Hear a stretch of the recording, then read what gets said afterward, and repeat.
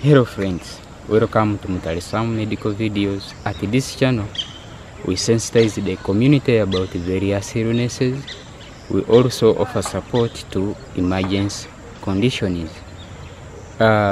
Today, we came across this old lady. Her name is Kayagi, and after we were told by the caretaker that the mother keeps on falling, complains of blindness, like she doesn't see. So when we reached here, the old grandmother told us that she was diagnosed with type 2 diabetes, and she says they have frequented to the hospital for more than 3 times in less than 1 year. So she told us that now she has resorted to herbal medication due to lack of money that she can use to get the hyperglycemic drugs. So when we reached here, we initiated our support towards the grandmother's health. We checked for her blood pressure, which was okay. We also checked for the sugar levels, which was very high. As you can see on the glucometer, it is really very high, 29.3. That is really too much sugar. So we quickly initiated her on the rehydration therapy, that is by use of NS. We also gave the subcutaneous injections of Actrapid and Mixtard.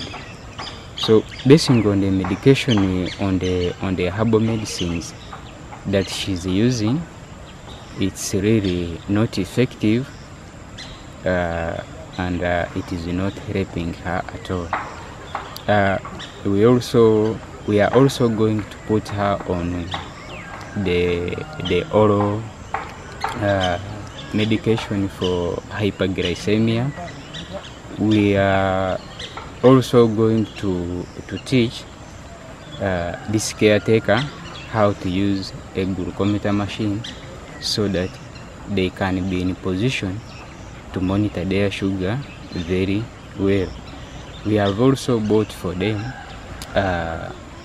some glucose strips, and we have requested the nearby health service provider to be helping them with the glucometer, since we have bought them the glucose strips to save them from the high cost of monitoring sugar on daily basis. We also had a health talk. We taught her about the diet, what she can eat, what she's not supposed to eat. But there we realized that she has issues because she's not doing well financially, and she has no option to go by what the doctor advised her or what we have told her. But she was like, for her, she can eat whatever she has come across, because she doesn't have money to go and buy what the doctor has recommended.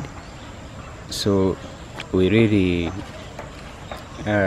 need more money to support this grandmother, and we also intend to buy her some glucose machine in the future, because now this one she's just using for someone. She will be using for someone, which is quite inconveniencing. So we intend to buy her own glucometer in the future when we get money. we also intend to support her financially to address the issue of adherence to the recommended diet. Members, thank you for watching us. We request you to like this video, comment, share it, and we welcome any form of intervention, whether financially or in any form that can help the grandmother.